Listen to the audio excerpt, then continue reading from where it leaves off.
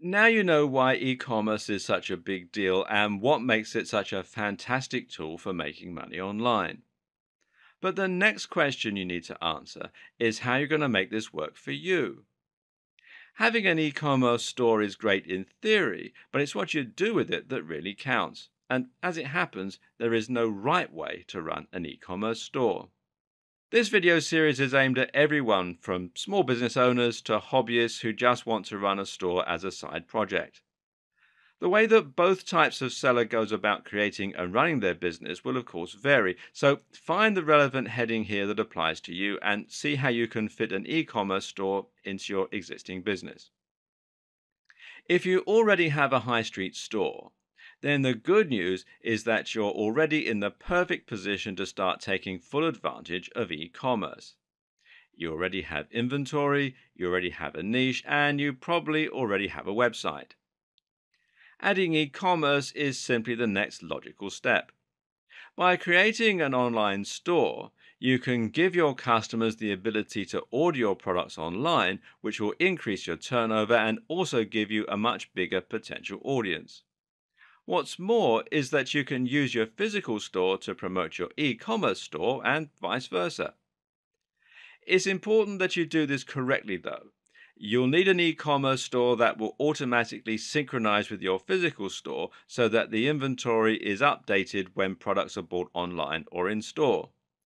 Ideally, you want to find a solution that lets you use your EPOS, your electronic point of sale, to automatically update the stock with no work on your part.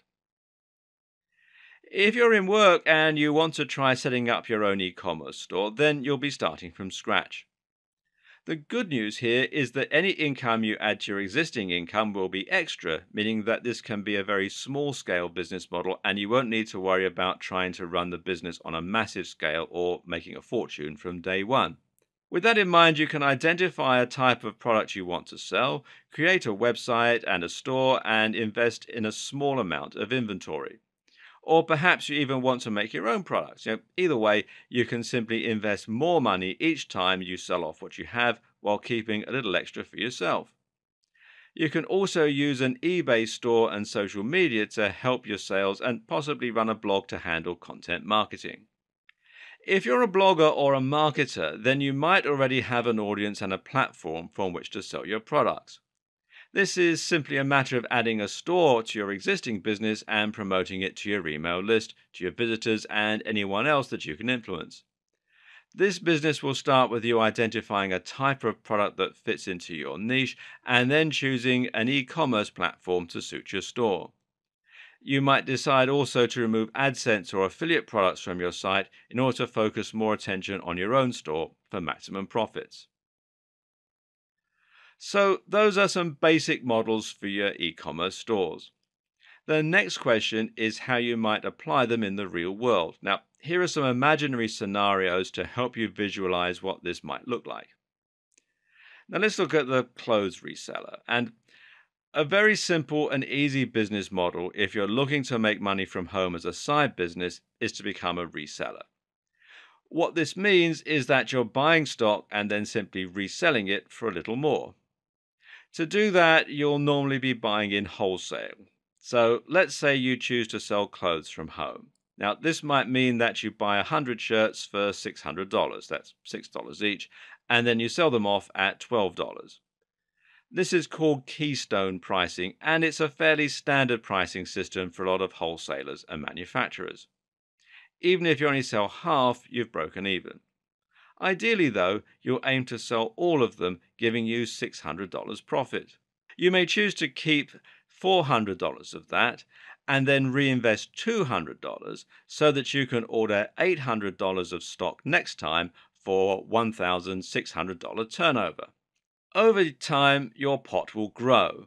This then allows you to invest some money into marketing, Google AdWords or Facebook ads, for instance, and to diversify your line with different types of shirt and other types of clothing.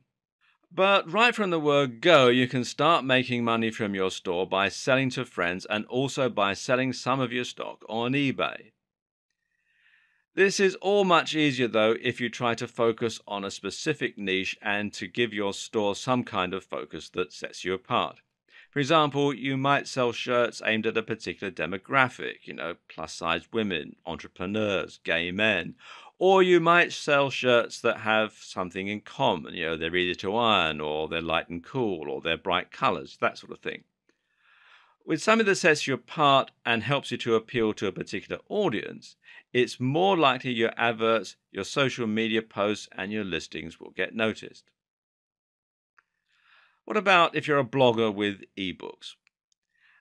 As we'll see in more detail later in this series, you don't need to limit yourself to selling physical products. You can actually just as easily sell digital products like ebooks and even software through an e-commerce store. So, if you have a blog that's currently selling a single ebook from a sales page, you might consider branching out and selling multiple books from an online store. This way, you'll look like a much bigger business and people will be able to browse what you have to offer at their leisure. This also means that you can use things like special offers, deals, and a whole lot more to promote specific books, and you can place adverts for your books around your site instead of using AdSense. What's more, you can even start using things like apps and plugins to sell your books in a more inventive way. You can embed your e-commerce store right into your Facebook page, for example, for more direct monetization of your social media efforts. No matter what your business is, though, you're going to need something to sell. Here are some ways that you can stock up a shop, even if you aren't fortunate enough to own your own manufacturing plant. And the first is 3D printing. This is a surprisingly viable option these days. If you have a 3D printer or you're happy to use a website like Shapeways, which you can find here at shapeways.com, then you can sell plastic or metal objects with nothing more than a 3D model file. Now, this might mean that you sell phone cases, jewelry, or ornaments, or even toys. As mentioned, you can sell products by finding wholesalers and buying in bulk.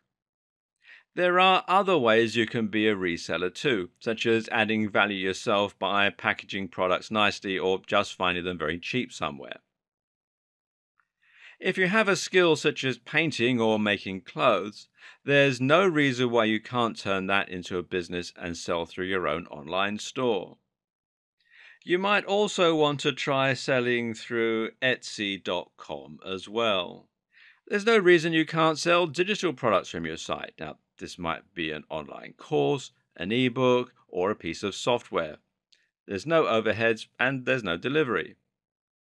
Affiliate products are products that you sell for a commission. Now, some digital affiliate products let you keep as much as 75% of the profits.